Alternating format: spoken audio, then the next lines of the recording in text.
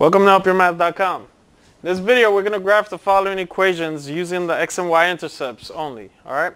So our goal is to take these equations, which are in standard form, and we're going to use the x and y intercept terms to get the graph of each equation, which should be very easy and straightforward. Alright? Now to begin this, what we're going to do is we're just going to start by drawing a little box and plot for our x and y intercepts. And usually what we do to do this is just draw this kind of crosshatch, where on top we put an x and we put a y. Now when the x-intercept occurs, the y value is 0.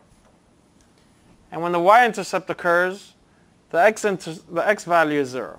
And so we're going to use these values of x and y to substitute for x or y and solve for the counterpart, so that we can get the coordinates of the intercepts and then draw the graph easily. So here we'll put our graph. And we'll do the work directly under this, as it won't take too much of our time. So to begin, we're going to start by substituting the value of 0 for y. So we have negative 2x's plus 5y's equal 10. And so we're substituting 0 for the y. Now this is going to cancel out the 5, and we just get rid of it. So we're left with negative 2x's equal 10. And finally we solve for x by dividing both terms by the coefficient of x. And this here is going to give us x equals negative 5. So our x-intercept is negative 5 and 0. Now we're going to do the same thing for our y-intercept by substituting the value of x as 0. So we have negative 2x plus 5y is equal 10. And our x value again is 0. So it's negative 2 times 0 plus 5 times y equals 10. And this again cancels. Anything times 0 is 0. So we're left with 5y's equal 10. And when we divide both sides by 5 here, we're left with y equals 2. So our y-intercept is 2, while our x-intercept is negative 5. So we're going to go down here 5 lines over till negative 5. We're going to go up here 2 lines up to 2. Our intercepts for the x and our y are negative 5 and positive 2. And we're just going to draw a line through them. And there's our graph of our equation for the first problem. Don't judge my art too much. Remember, this is math, not art class, but just remember this should be a straight line. If you're graphing this on paper, make sure you use a straight edge, connect the 2 dots, and draw a line through them. Alright, let's go to problem number 2 now. So here for problem 2, we have again our x, our y. We're getting our intercepts. We have 0 for y, 0 for x. And we'll begin again by creating our graph here. This is going to go a lot of great distance, but let's hope it goes a little less. So let's begin by substituting our y value of 0 in first, right? So we have negative 8x's plus 6 times 0 is 24. Our 6 goes away. And we're just left with this. So we divide both sides by negative 8.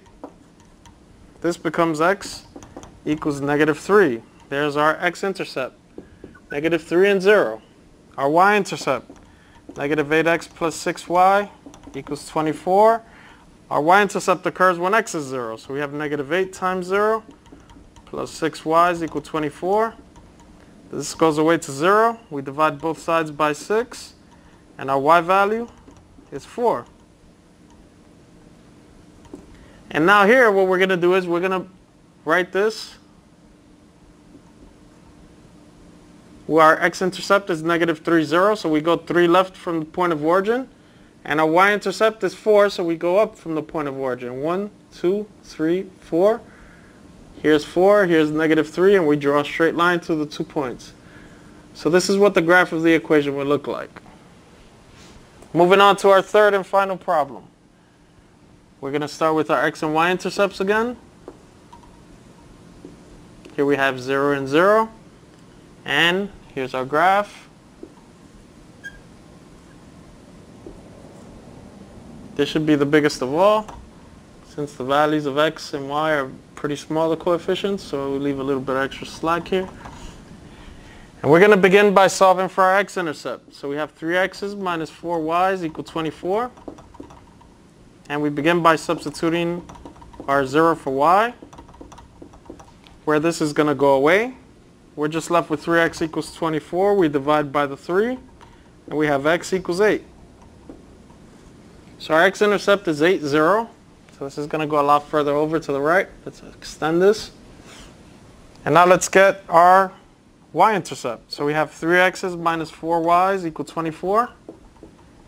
And what we're doing here is we're substituting a 0 for x again. So we have 3 times 0 minus 4y's equal 24. This goes away, so we're left with negative 4y equals 24. We divide by negative 4. And we have y is equivalent to negative 6 when we divide. Positive by a negative. So here we have our values. So we're going 8 over from the point of origin. Here's our 8. And we're going 6 down. And here's our negative 6. And here are our 2 points. We're going to just connect the dots. Make sure you use a straight edge when connecting your dots. And that covers our equations. Thank you.